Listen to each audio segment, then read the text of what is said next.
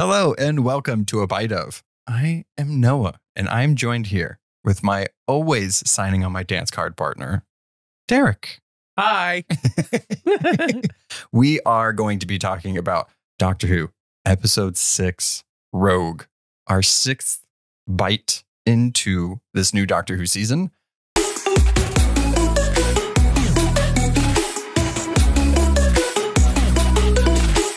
I can't wait. There's lots to talk about with this one. I feel like I say that every time. I hope there's lots to talk about every time we do this. I think we talk a lot. Yeah. So that proves the point. Yeah, but not too much. Before we get into everything, I'm just going to get this out of the way so we can jump right into the episode. Make sure you're following us. Make sure you're subscribed to us. If you're watching us, like, subscribe, all that good stuff. We have a Patreon. It's Pride Month. Support queer indie creators like us. Go on Patreon and do it. What were you looking for? I just remembered at work I have a rainbow fan. I don't have it here. Oh, I was hoping to grab it and do it, but I don't have it. I need a home fan. So please support us. wow. So you just you just said something that they're not going to get. So that's great. Well, they'll have to tune in next week. Okay. So all that great stuff. Spoilers ahead for Doctor Who this entire season so far, and especially for Rogue. Yes. So let us officially take a bite of Doctor Who Episode 6, Rogue, directed by Ben Chessel and written by Kate Herron and Bryony Redman. The Doctor and Ruby land in Bridgerton inspired 1813, where there's etiquette, dancing, a handsome bounty hunter, and shape-shifting bird-like lightning-producing cosplayers. Scandals abound. Where's Lady Whistledown when you need her? Oh, writing about this scandal. Well, she better be there because there was a lot happening at this place. Where's Penelope?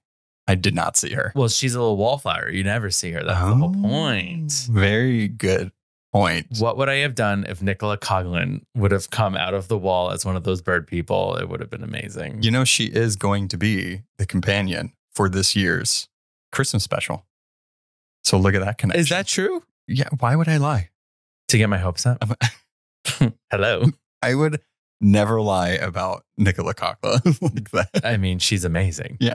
No, she is for real. So surprise if you didn't know that. Spoiler alert. Out of a lot of these episodes that we've seen from like the season trailer and everything, this is one of the ones that was at the top of my list that I was so excited for. Not just for the Bridgerton of it all, but I love time period pieces for Doctor Who. So it just checked multiple boxes.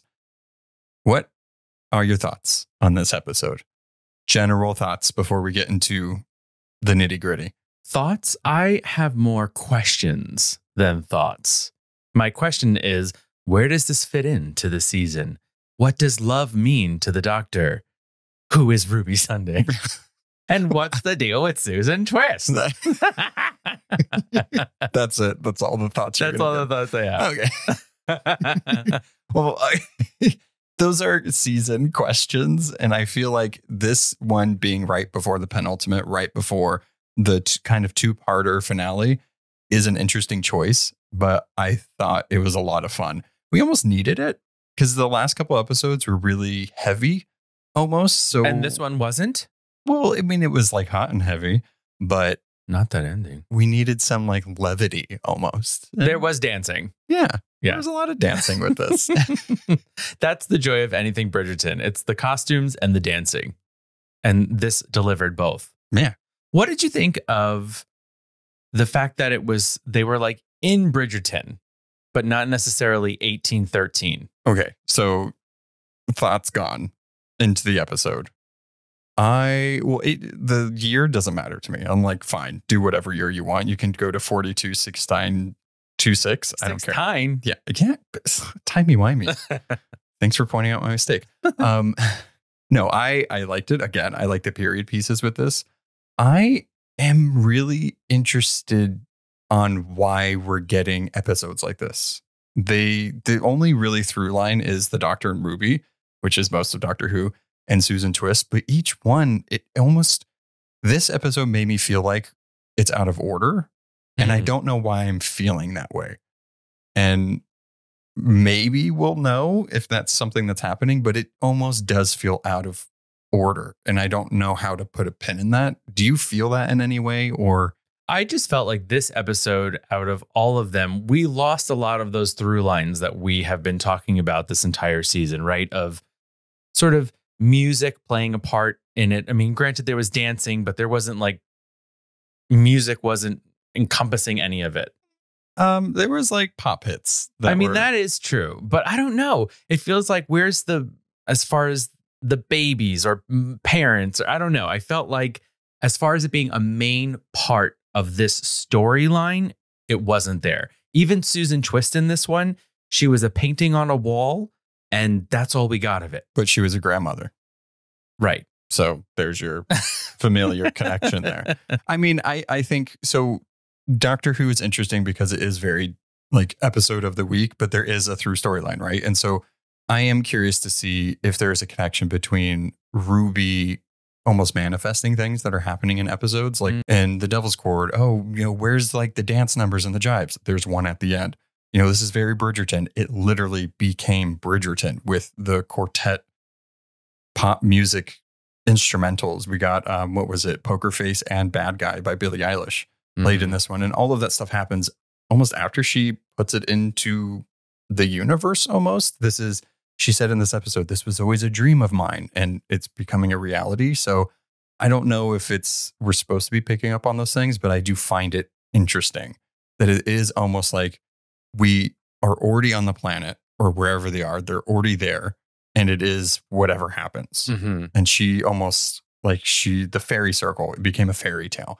I don't know. It's interesting. I'm trying to put together pieces, but I feel like I will go insane if I keep trying to connect everything. Yeah. I mean, I think you're right in the sense that each of these episodes sort of does feel like its very own genre, or it's hitting a specific genre, right? So like this TV. Is exactly. So this is where instead of being in Disney Plus, we're in Ruby Plus, right? And we're just going through her subscription-based streaming service. And so this week we were in Bridgerton, the week before we were in sort of a Black Mirror episode. Before that we were in a horror or whatever it is, Space Babies.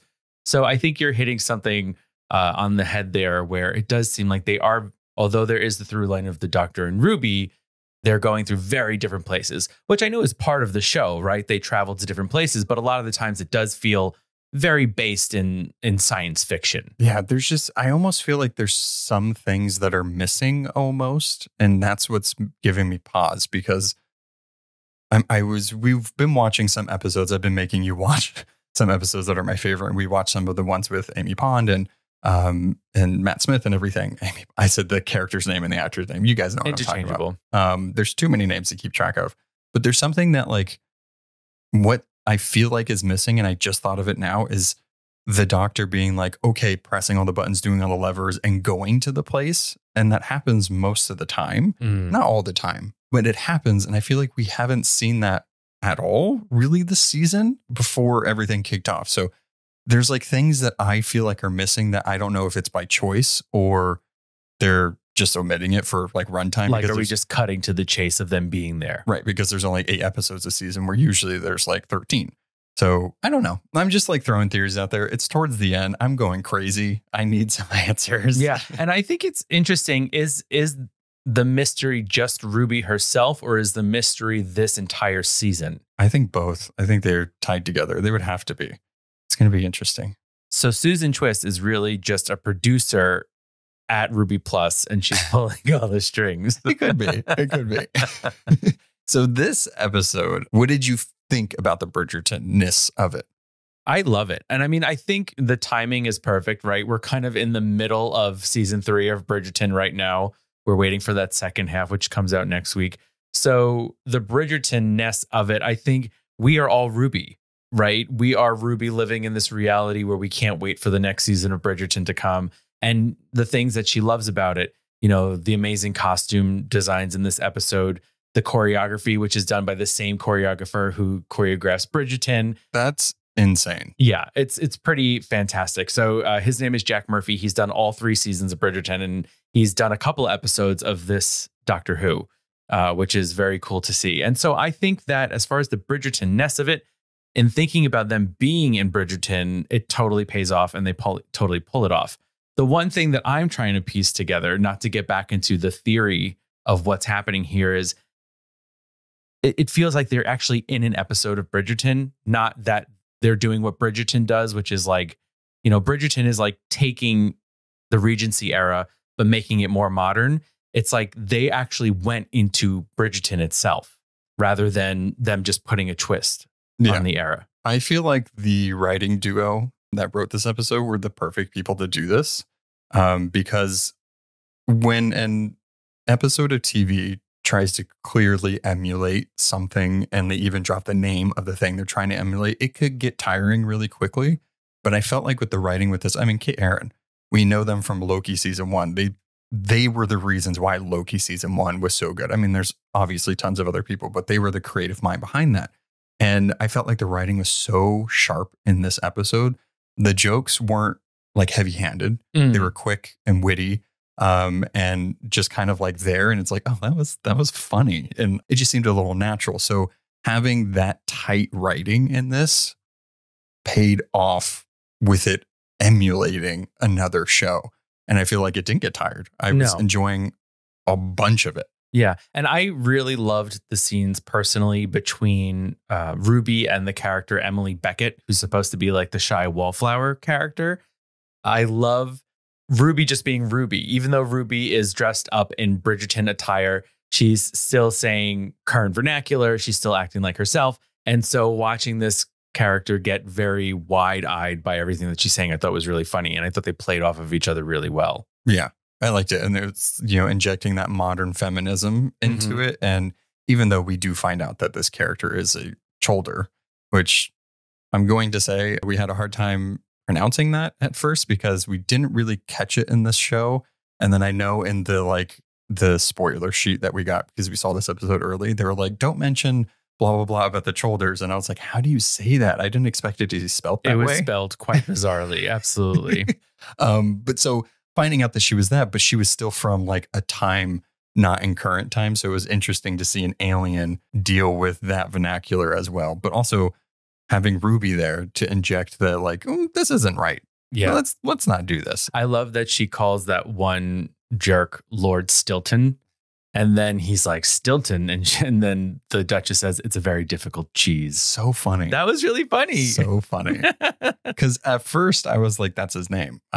It's so early in the episode, but when she said that, I was like, oh, it was a dig. Yeah, good job, Ruby. And I love that it's explained as well. It's a very difficult cheese. Yeah.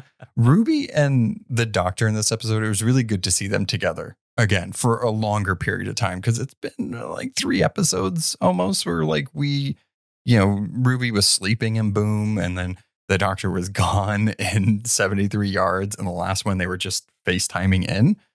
So it was nice to see them, even though they did get separated in this episode.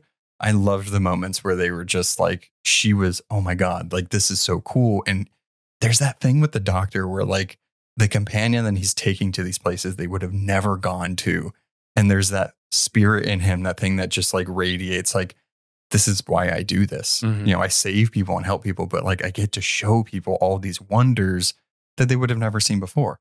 And in this particular episode, it seems like they weren't there because the Cholders were there. They were there because they just wanted to go to Bridgerton. They got an invite to Bath, England in 1813, and they were like, sure, let's go. Let's do it. I mean, let's pop in our little earbuds that will, let us know all the dances in the vernacular, and we're good to go. Yeah. And it was nice to see them just having fun. Yes. It was for the first, 5 minutes of the episode, but it was nice to see them enjoying each other, because that's the thing, right? Is that in every season of Doctor Who, we're very invested in the relationship between the Doctor and the companion. So we need to see them together in order to see that grow. Right. And I'm very happy for this episode, even though Ruby and the Doctor weren't together a lot.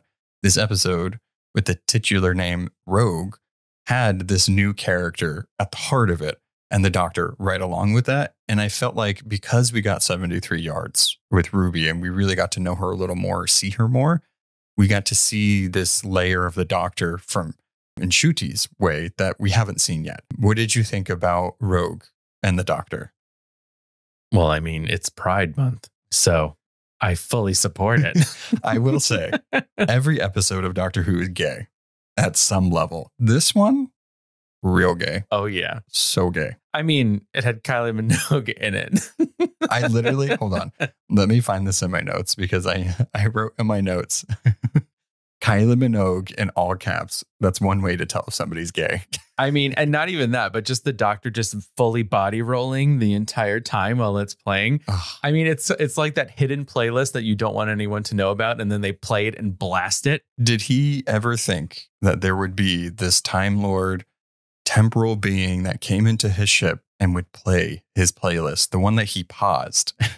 Right. And that was the song that He came landed. on. He's like, but when I score this bounty, I'm playing Kylie Minogue and I'm dancing the hell out of this. Absolutely. His face when it came on, Jonathan Cross' face, Rogue's face was just like, oh no. No.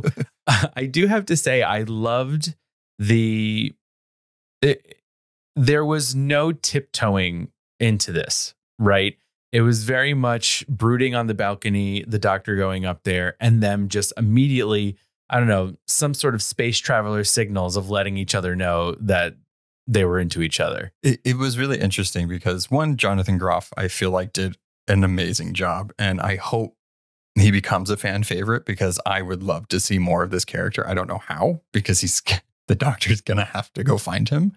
I hope he comes back because there is that element of like other characters in the Hooniverse that we don't have anymore at this point. And so having this character that like is a little horny with the doctor and just like pops in and out, but adds that like bounty hunter aspect of it is so good. I know Pops in and out, Noah. This is a family program.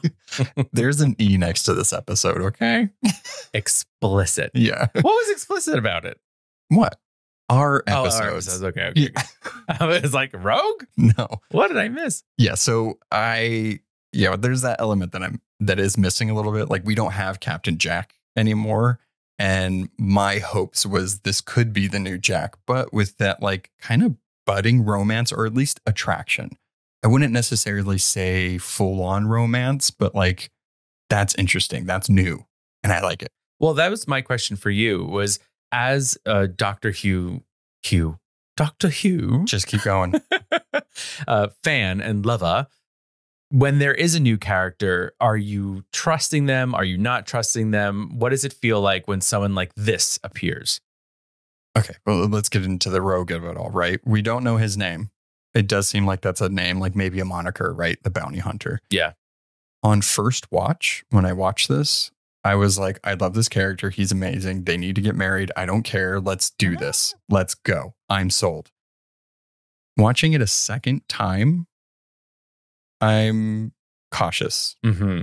I think there's a line that that Rogue says when they're in the ship after Kylie Minogue and after all this stuff, and the doctor commenting on all of his untidiness in there. There's something that he says. He mentions a new boss. The new boss, wants blah, blah, blah or something. Yeah, he says this job has so much more paperwork since we got that new boss. The only other person that has said anything about a new boss or something like that is the Meep from the Star Beast. Mm-hmm. And also kind of inkling with the Maestro. There's this thing of something else is bigger running things. I don't know if that was just a line that piqued my ears and means nothing, or it was something that we were supposed to catch. I do find it interesting. New boss for what? Usually a bounty hunter is like out on their own. They're rogue. They answer to no one. So the fact that there's a boss, I think that is an interesting line. Yeah. Because we know there's this ominous figure somewhere waiting, the one who waits. What does that mean? So he's waiting for paperwork.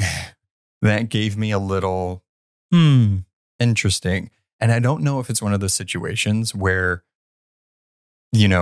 Rogue, his mission maybe is to hunt the Trolders, but the doctor came and that's a bigger prize. And then he was like, oh, I'm just going to capture this guy or whatever.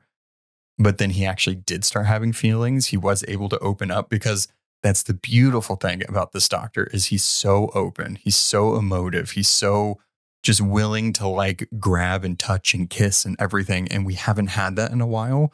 So I'm curious if that took away that facade almost. It's interesting. I don't know.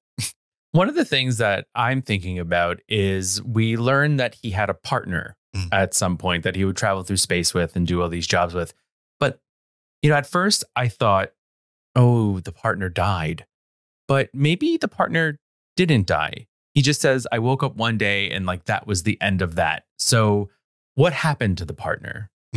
Did he do something to the partner? Did the partner not trust him anymore? What would happen when you seem to be in this long-term relationship? Why did it end? Yeah, he said his words were, a day came along and at the end of that day, I lost them. And I guess that can be interpreted any type of way. It is interesting. I did like these moments because it is somebody that can relate on a level that nobody else can with the doctor. This guy travels, had a companion, lost them. This guy travels, lost a companion. So it's very much like that's their bonding. Is it true? Again, I feel like on the second watch, if you've only watched it once, I do recommend maybe watching it again because there are some things where it's like, that's interesting. But then we get moments of when the scandalous thing of two men dancing in Bridgerton happens and the lights go out and the lights are just on them. There's moments where I'm like, I believe it. Like, I believe that there is an attraction, but there's something of both of them being like, this could be something. Can it? Mm-hmm. Should it? Is the question. I like that moment that they had in the TARDIS where, the doctor says something like, will you travel to all these other planets with me? And then he says something like, well, we can go in my ship and you can do all these jobs with me. We can argue together.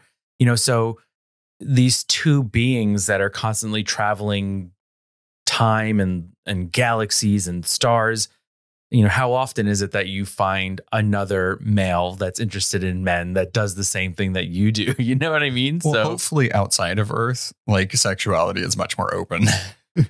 Fingers crossed, but I don't know, man. There are spacists. So that's what I'm saying. And I don't think, going back to last episode, I don't think any of them people were queer neither. Well, no, probably not. That's what I'm saying. I do want to say though, the one that played, I believe, Gothic Paul, maybe, is the first trans man to be casted in Doctor Who. Incredible. So, yeah. Love that for them. Yeah. Hello, this season is just paving the way. Yeah, I love it. Russell T Davies did say, I'm going to be talking about this. I'm going to be doing this. I'm not going to be holding back. I'm going to be doing all these things. He's doing it. So thank you for that. If you're listening. Which he does. He does. But back to Rogue and the Doctor. Did you find their chemistry to be believable? Or is there something that gave you pause? I think in the first watch, we're really digging down on the first and second watch in this. On the first watch, I didn't believe it so much. I felt like too much happened too quickly for me to really fully support it. I don't trust him for the Doctor. I don't think they're a good match. But wait, are you protective of the Doctor? I don't want him to get hurt, which, by the way, okay, I'm just going to get into this now. The Doctor needs therapy very, very badly. Very badly. The only, okay, yes. And I'm just saying this line because I feel like some listeners of Doctor Who would be like, Rod, this is supposed to be the Doctor after all the therapy. So the bi-regeneration happened and David Tennant kind of does all the therapy. And this is like after. Okay, but and that's beautiful. But you don't finish therapy. You don't graduate from therapy. I'm in therapy. There is no cap and gown ceremony. I'm just saying. You just keep going. Because what I noticed with this Doctor is that something horrible happens. And then he's like, fold it up. And then I put it in a box. Well, welcome to Doctor Who. I think that he could really do well with sitting down with someone and talking about things.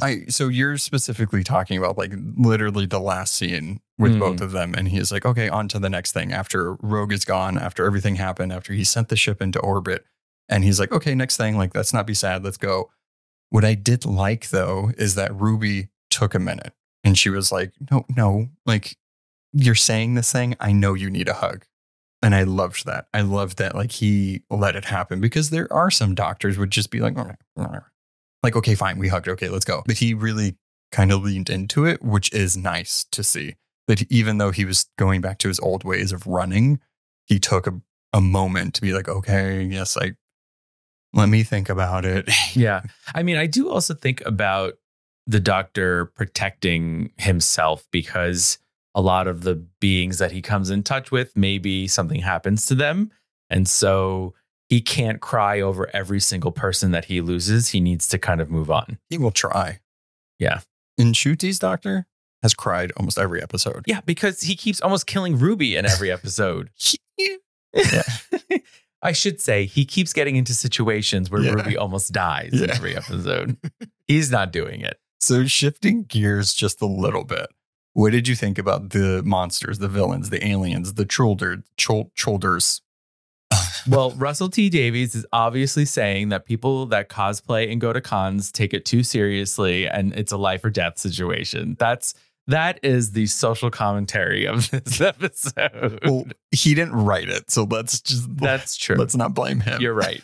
I'm sorry. So I will say that Kate and Brainy think that. Yeah. No, but in all seriousness, so fun. Right. So cool. I mean, I don't know why bird cosplayers make lightning when they're sucking the life out of people, but I don't need to know why. Right. Because I thought it was so outlandish and delightful. Yeah, I agree. I do find it funny that their whole game plan was to like start here at this ball and then take over the world. But I love that they're not subtle at all. Like it does seem like they're just playing and they don't give a shit because they would just lightning, which is, I like it because it's different. It'd be one thing to just like hold somebody and do like a rogue and just like suck their essence and their look.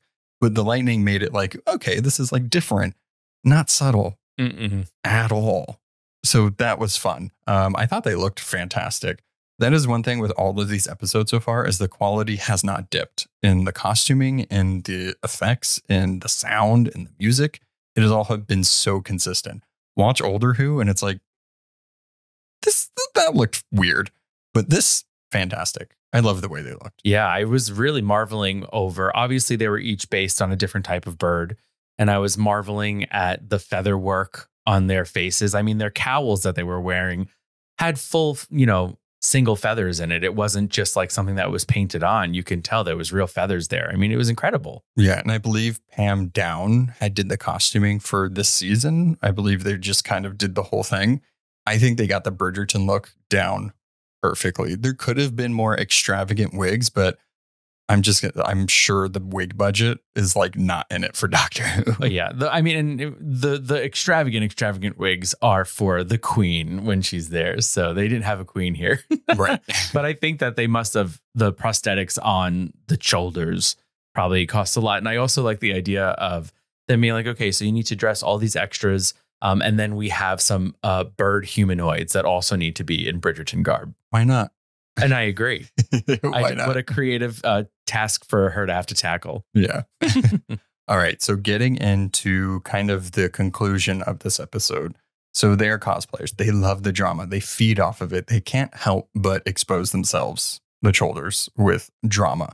So after the scandalous gay dance of two men and then creating a scene and proposing. The proposal, which I loved how it took the doctor by surprise. He kept trying to get Rogue to play into it. And then when he got on the knee, the doctor was like, oh. That felt real to me, the proposal. It did feel real, which is interesting. I know ahead of this episode, we had asked and everything on social media, like any final thoughts or anything like you think is going to happen in the show. And a lot of people were like, it's going to be another Time Lord. It's going to be a fugitive doctor. It's going to be another incarnation of the doctor. It's going to be this and that. And that would have been interesting. But as far as we know, it's not.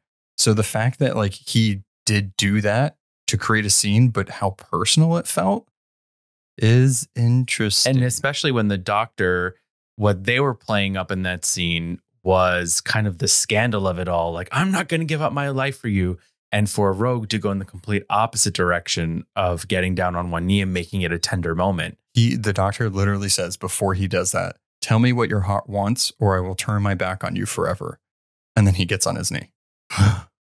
And we were trying to, so because of how we watch this episode, there's a big like kind of watermark on the episode.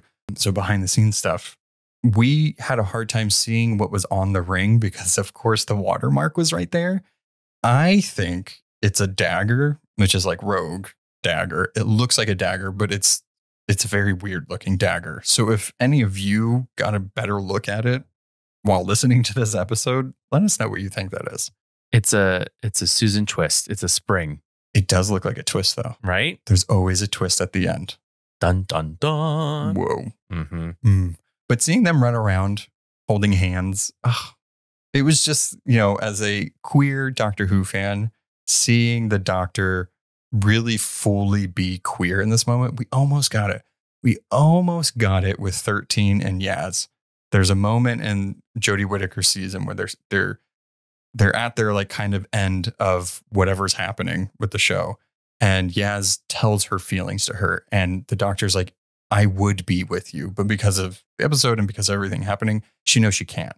So it's like we almost got like that queer relationship in Doctor Who. So to finally see some form of that actually be acted out made me very happy. And not to go too blue right now, but I feel like there was a lot of play on like sort of, I don't know, things like men having a pissing contest, right? It was kind of like the Doctor's like, well, I have my sonic screwdriver. And he's like, well, I have a big pistol. And he's like, what's that shed? He's like, that's my ship. He's like, I'll show you a ship. Yeah. Look at my big it's ship. Flirting. Yeah. And then they go in and he's like, your ship's disgusting. It's a mess. Yeah. He's like, let's go into my ship. And he's like, now this is a ship, sleek, sturdy, but it does make some weird noises every once in a while. Ignore it. Yeah.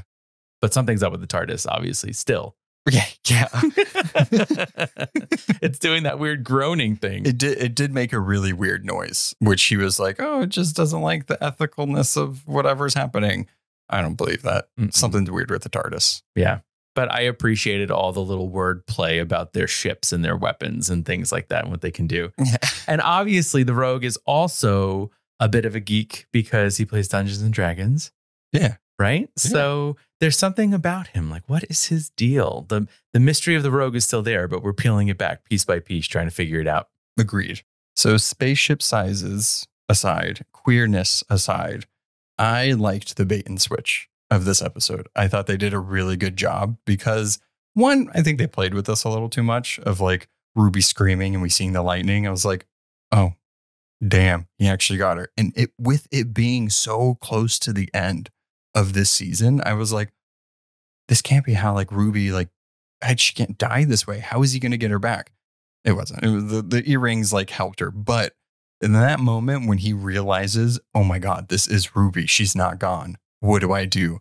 Impossible decisions for the Doctor. It's Always. like the chef's kiss of the series, but also I hate seeing him in those situations. It's like he's got to learn to make devices where he doesn't have just one chance to do things. You know what I mean? When he's fixing the device, making it big enough instead of one person to 6 people, it's like, okay, but you only have one chance. I'm like, Doctor, you got to stop doing this. It's for us. It's for the stakes. Is it for us? Because I find it frustrating because I think they're just going to kill Ruby and they don't care. Them showing that flashback with him talking to Carla and she's like, promise me that you'll keep her safe. And he's like, yeah, I promise. How dare you? You know what? Rude. Yeah, he should learn to stop leaving Ruby by herself. He had a hot Jonathan Groff. I think every once in a while, look, a good gay should find their bestie and always just check on her and make sure she's okay. That's true. Right? But she did survive like decades by herself. Oh, he doesn't know that. Right. Yeah. She had those goblins following her around for a while. She's not had an easy life. And then that lady. Oh my God. Susan Twist. She's around still. Yeah. Oh my gosh. Do you think that we will see Rogue again? Do you think he's going to find him if he's actually lost? Okay, so this would be, I think, homophobic because you cannot give us the first fully queer Doctor Who kiss and then have it never happen again. True. And have that love interest completely disappear. Yeah, I hope for the Doctor's sake he does find him. I think he's going to be wearing that ring. I think he's going to be twisting it. I think he's going to put Kylie Minogue on that little jukebox inside the TARDIS and he's going to be thinking about him constantly. Oh, sad. Come on. Sending his ship up to the moon. He should get in the ship, dig around, find his real name out, maybe do some DNA tracing or something like that. He should, but we have 2 episodes left and we don't have time for that. Yeah. Ridiculous. So final thoughts on this episode. I really enjoyed it. Bridgerton of it all, the acting, the moments of the doctor in complete distress and making those decisions. Will you, sacrifice your friend to save the world? Why are you asking him that? And for him to say no. I mean, he's at the point where he's like, how many companions, how many best friends have I lost? People that I've loved. I can't keep doing this. Yeah. I love it. I love it. I think this episode came at the right time before we get into the two-parter. Yeah, I think that thinking about the Rogue character, kind of tying up my thoughts on him, in that moment where he's kissing the doctor, we're all thinking that he's going to press the button and send Ruby to that other universe. But what he does is he ends up sacrificing himself and he says, find me. So maybe Rogue doesn't actually know who he's working for, in the sense of he knows he has a new boss, but he doesn't know what he's doing and that he's out to get the doctor in some way. So we can trust Rogue, but Rogue doesn't know that he can't trust who he's working for. Yeah. It's interesting. And Rogue did see his true nature. He did see that he was a Time Lord and his other faces, or their other faces. Oh, there was a moment, and another moment that I keep thinking about Rogue. Like, I hope he's good, and I hope maybe he wasn't good, and he's like, the doctor changed me in some way. But when he saw David Tennant's face, he just went, he like gave a weird look. Like he immediately took his finger off. Like that was the person, that was the face that we saw, or whoever, and was like, find this person. And maybe once he saw that, he was like, that's the person I'm supposed to find. Or was that doctor the person he was traveling the stars with? Was he once a companion? And one day he was gone. How dare he never say anything about him? I mean, that's true. That's a good point too. It does happen. There's adventures. He's always traveling. So stuff that we haven't seen. Oh, so much. So going off of the next time for the penultimate episode of Doctor Who, season 14, season 1, whatever you want to call it. What do you think? I think we're going to finally get some answers. We have to. Right? It starts with, there's this woman, she's following me everywhere I go. And we see Susan Twist, and it seems like she's on some type of like stage, or like there's an audience that can watch whatever's happening. And she's like, it's always in my dreams, or I can't remember the exact words, but we get a flash of like her face changing into some weird, like black crowned thing. Is Susan Twist an author and they're stuck in her intergalactic book? Right? Yeah, maybe. Because they're always seeing her and she's like, they're always there. It's always there. Yeah. Oof. It looks like Una is definitely involved. We saw Kate. We saw Bush. We saw all of them. Kate Bush was also there. No. Kylie Minogue there. Lady Gaga there. Oh, there's so much. So let us know. Send your thoughts. Add us. DM us. abonipples@gmail.com. What are your thoughts going into the finale? 2 weeks left, guys. I can't believe it. At another end. All right. So until next week. Bye. Bye.